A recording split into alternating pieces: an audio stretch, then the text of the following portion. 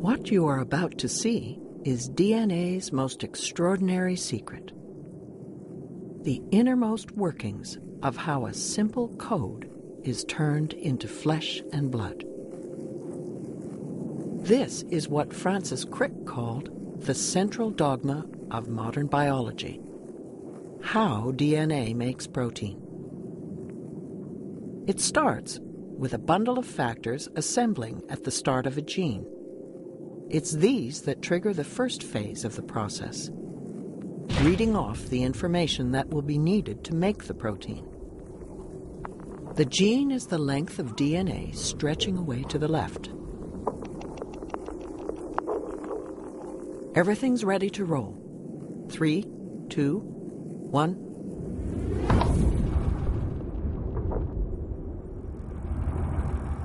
The blue molecule racing along the DNA is reading the gene. It's unzipping the double helix and copying one of the 2 strands. The yellow chain snaking out of the top is a copy of the genetic message, and it's made of a close chemical cousin of DNA called RNA.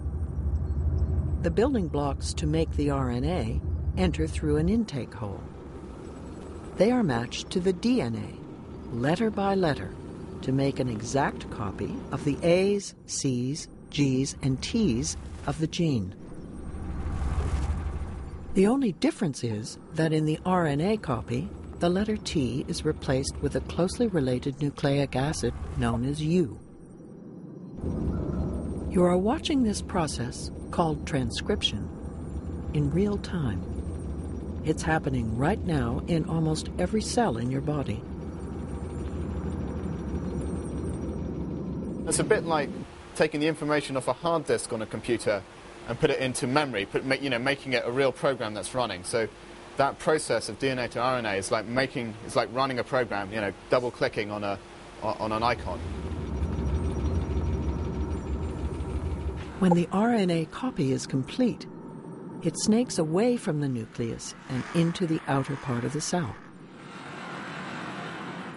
Then, in a dazzling display of choreography, all the components of another molecular machine lock together around the RNA to form a miniature factory called a ribosome.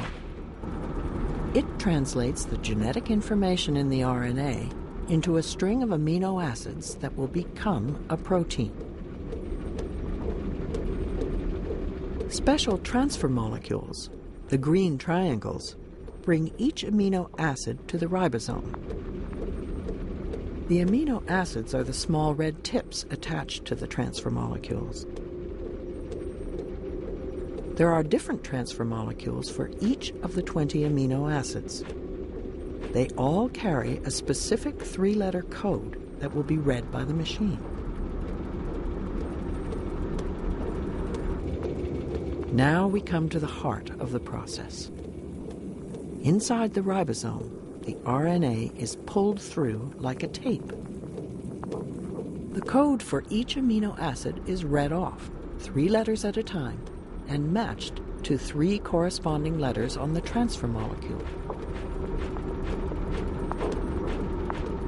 When the right transfer molecule plugs in, the amino acid it carries is added to the growing protein chain.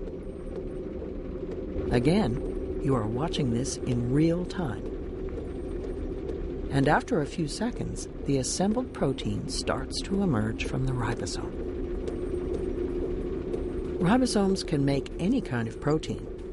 It just depends what genetic message you feed in on the RNA. In this case, the end product is hemoglobin.